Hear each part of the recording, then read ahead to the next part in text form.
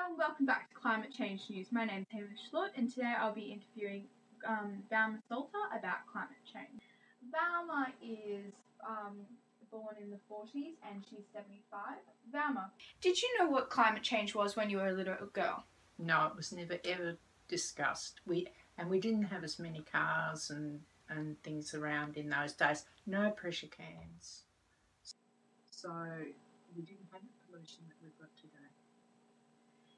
How has the climate changed since you were a little girl?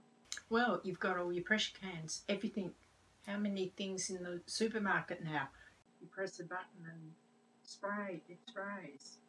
And your petrol in your cars. You've got a lot more cars on the road, but yeah. How do you think we could solve these problems, these climate change problems? Well, I think they are trying to solve the motor cars. They're bringing in the electric cars, which will help a lot, and do away with spray cans. Bring back the bottles. Thank you very much, Valma, for being on Climate Change News. I'm Hamish Lord and I hope you all enjoyed.